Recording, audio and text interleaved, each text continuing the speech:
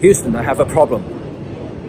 Well, I'm supposed to vlog my whole way to meet my friend, and then I discovered I haven't actually got any SD card in my bag. None at all. So, so I'm totally buggered. So what I'm gonna do, I'm gonna have to pop into a shop and get a memory card. Of course. Wish me luck.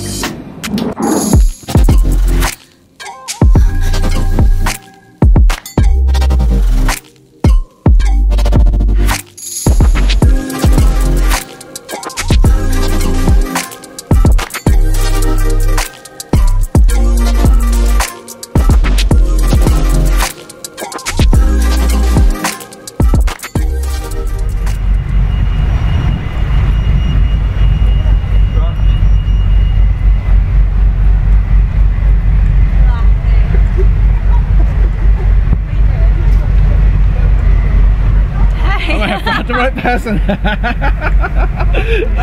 Finally. Oh my god. How are you?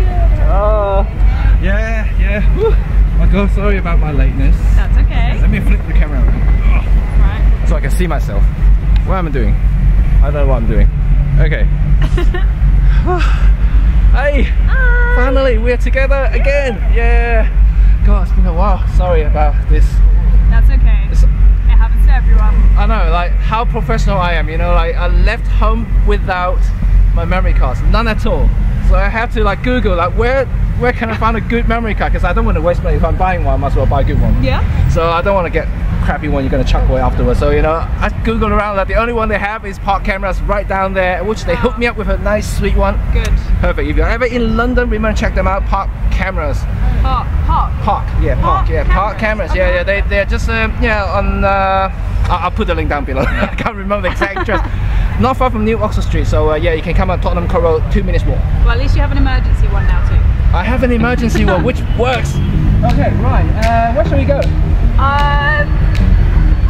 Let's wander around. Let's get lost in London. Yeah. Yeah, cool. Right, so you guys need to read it.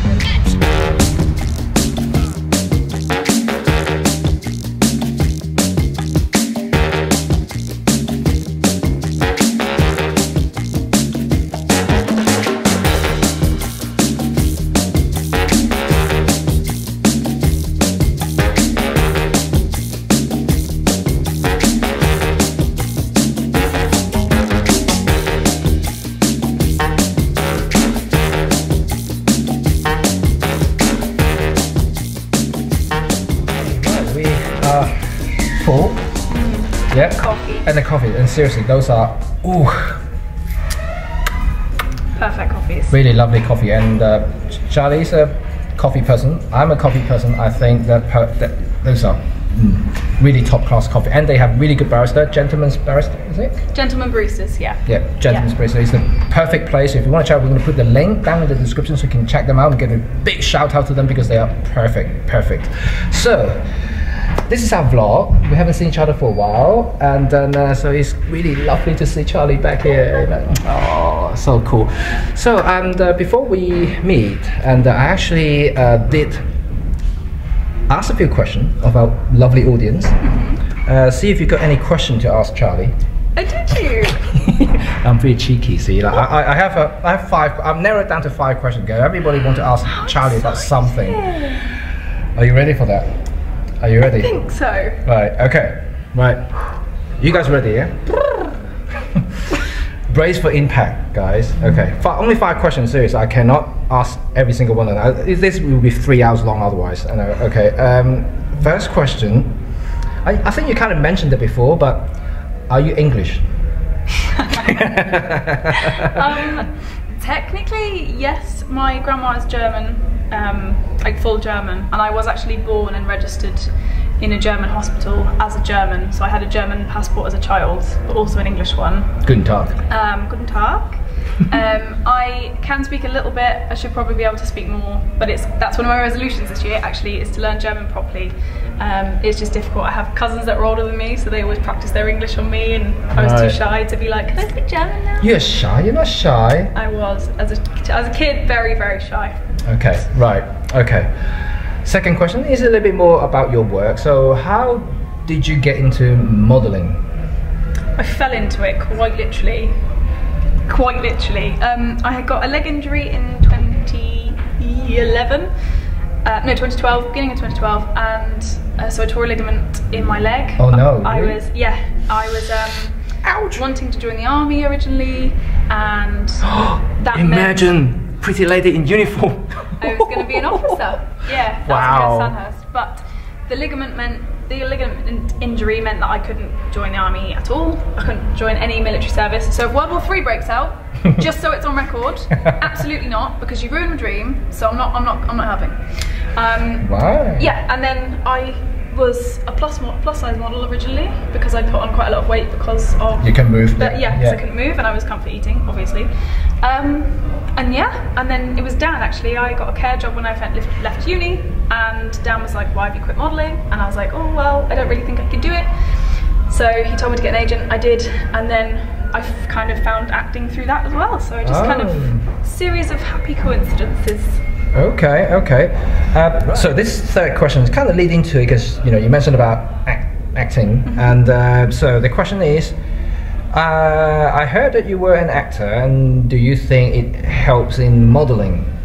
Yes, is the short answer. If I explain a little bit, I think as an actor you're a little bit more willing to put a bit more character behind it. I'm not saying models don't, because actually there's some models who emote wonderfully, but often it doesn't translate the same way to film and to acting as it does to modelling.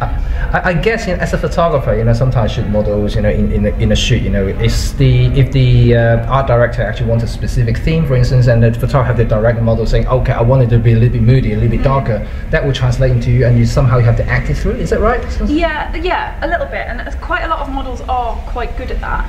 But then, if you then try to get them to act, it's not quite the same, because even though you say like, oh, I'd like you to look moody, and they're playing a moody character, it's not the same, because they're used to looking like pristine and perfect and posing in a certain way and holding it there. So when you then say, oh, you're moody, you need to be like kind of hunched over and blah blah blah. Like models sometimes, not all of them, but sometimes then struggle with the with the kind of characterization in that way. So, but yeah, I do think that they've both interlinked and helped each other. I actually got into acting because of modelling. Oh, sorry. Okay. No, that's okay. So people saw some photos and said, "Oh, you emote really well. Have you tried acting?" And I was like, "No," and then gave it a go. Okay, fourth question is I don't know how to answer it, but it's quite interesting because as a photographer, I've done this before. Right. Okay. I'm intrigued. Have you posed nude for photos? No. The answer, I was wondering if that question was going to come up because of some of the comments that we've had.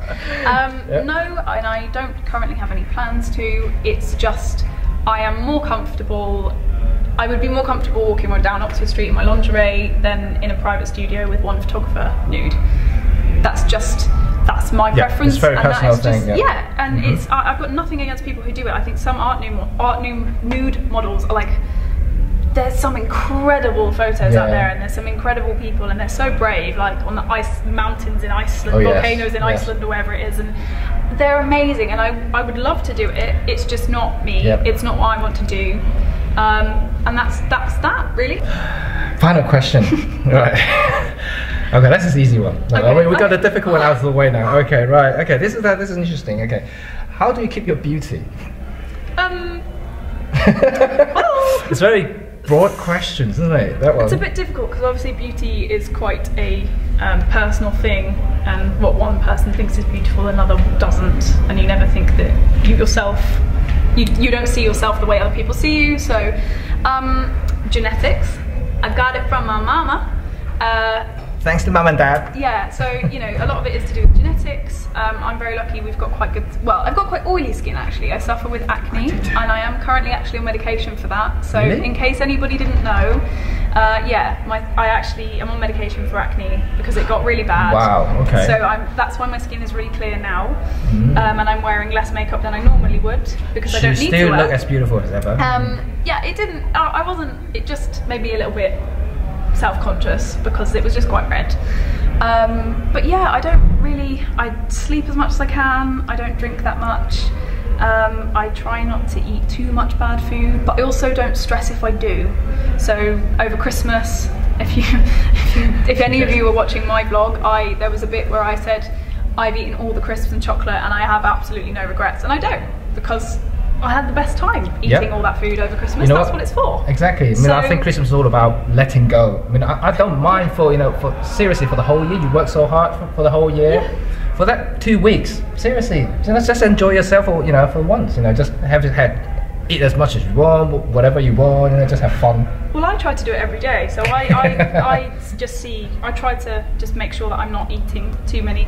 I don't like calorie counting, but it's just, if I know I'm having like a big McDonald's. I love McDonald's. I will then obviously just drink a lot of water and try and just eat like fruit and veg for the rest of the day, because I don't want to completely overeat that day. And I'll try and like walk everywhere to like burn it off. It's not like a magic thing, like in and out like that, but yeah, I just try and balance life, really. She's so good at it, look at her. Just try. Well, we've done all the questions. Thank you guys for sending all this question out. If you want to learn more about Charli, of course she's got a channel, and also she's got her Instagram. Follow her, remember, to see all her beautiful posts.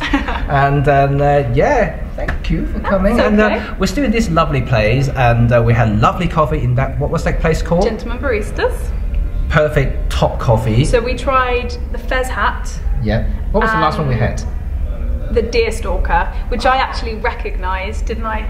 I was like, oh, what is this? And then he said Deerstalker, and I was like, because I have it at home, but it never tastes quite as good at home as it does. But that, Manuel. Seriously. Yes. If you're in here, ask for Manuel to showcase his skills. Yeah. He's amazing. He was doing this, what do you call it? Is it coffee crafting, or what do you call them? Latte, milk art, latte art. Latte art? Latte art? I think is the official You guys hashtag? know the technical term. Hashtag latte art? Yeah, leave down in the comments so we learn. I'm a coffee man, but I don't know what it's called, about this. Yeah, making things on the foam thing. Foam art? Foam thing, yeah. You draw things on the foam. Milk patterns, I don't know. We could just be here for Anyway, he's good. And he has these little dice. Yeah, so what they do is they have like a little wooden dice with all pictures on it, and sometimes the baristas will roll it, and then they have a competition to see who can do that design the best. And I don't really know if they win anything. They should. Yeah. Because it's pretty impressive. Free coffee. Yeah, imagine. And so yeah, this building that we're in at the moment is the building. The building centre. The building centre is an absolute smashing place. It's really cool in here. They've got this like an ideal home exhibition thing. Yeah, but it's like a permanent installation. So they've got loads of just like building materials and products and things, and as eco-friendly and things as they can be. They've got conference rooms, they've got like a workspace separate from the coffee shop, so you could work in the coffee shop if you wanted. Which is amazing, how often do you find a place with like that's like a dedicated workplace? It's quiet. Like, if you go to Starbucks, for instance, it's although we're super probably noisy. Interrupting them now. We're about like we're a bit further. We're a bit further away. They can't hear us. But also, the building's designed really well for sound as well, isn't it? Yeah, so like in the coffee shop, they've got what are they called? Acoustic panels, yes. So it's to stop the echoing. Seriously, you cannot tell they're acoustic panel because they actually design patterned, like kind of sculpted thing, So it looks like a proper art piece, but they're actually acoustic panels. Yeah, very cool. And they have that in the kitchens, which is kind of weird, but it makes sense. They said they don't want the all the kitchen noise gonna coming out from the kitchen all the way down to the hall and then affecting customer when they're talking and things like that. I think it's actually it's effective actually. Like we thought it was going to be really loud, so we're like, oh, it's full, but actually it's loud in terms of you can hear there's people there, but it's not like how it normally would be where you have to like shout. I know. It's pretty cool. So we definitely enjoy today, and thank you for coming out. It's really, really nice and so lovely to see you. It's quite nice to have done a little like relaxed kind of relax. Yeah, I'm not having to pose. I'll give you some poses now, guys. she's so pro. See, like this is her princess look. There you go. I hope you enjoyed that. Yeah. Modelling 101. Well, remember. Oh yeah, Modelling 101. Remember our new series, Photography 101. We've got a Modelling 101 here. Oh God. Yes. I just dropped myself right in it, haven't I? Anyway, so thank you, and hopefully you enjoyed this episode and knowing a little bit more about Charli. And this is at your request. So And I hope you guys are satisfied. I know I can't answer all the questions you guys sent in, and only pick 5. So if you do have any more, well, you are welcome to follow Charli on her social medias, you know, and then yeah. Yeah, I'm happy to answer questions, and maybe we'll do it again. We'll do it again. Yeah, but yeah, I can do it on my other one, so you don't have to bombard Jimmy all the time. Anyway, so thank you, and remember subscribe to us and subscribe her. You know, like we're gonna put all her links down in the description as well. And so this will end our vlog. We enjoyed very much today, and now I have to end my day as well. I'm gonna like have a long journey back home in the rainy weather. Yeah, it was quite nice actually when I first met you. Yeah, it was. It was kind of nice. Well, it was grey, but it was dry. It was mild. Mild. That's the word. Mild. This is our typical English weather, by the way. Yeah, not like. Oh no, yeah. Oh, I'm doing it. I'm doing it. I'm doing it. I'm doing it. Oh shit, I can't do that. Yeah. Yeah. I'm doing it. I make myself.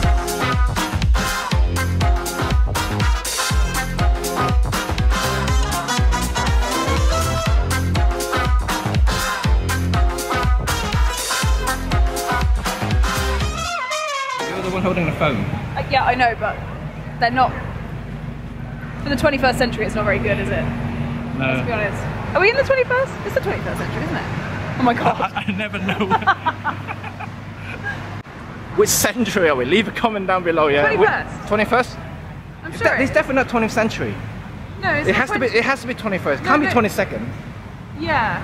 Shit, and I've not been alive for 100 years, so it must be the 21st. I sound so dumb. Yeah, me too. We are in 21st century, right? I'm 100% sure. Should we ask someone? Yeah. Should we ask someone? Right. Okay. Oh my god. Let's ask this lady. Right. Are you gonna ask her? Yeah. Okay. Go on then. Sorry, girls. I just want to ask you one question. Are we in 21st or 22nd century? 21st. Is it 21st? Is it 21st? Sure. Yeah. Yeah. Sorry, we sound so dumb. We were thinking about whether we're definitely not in 20th. Okay, thank you. Cheers, thank bye. you.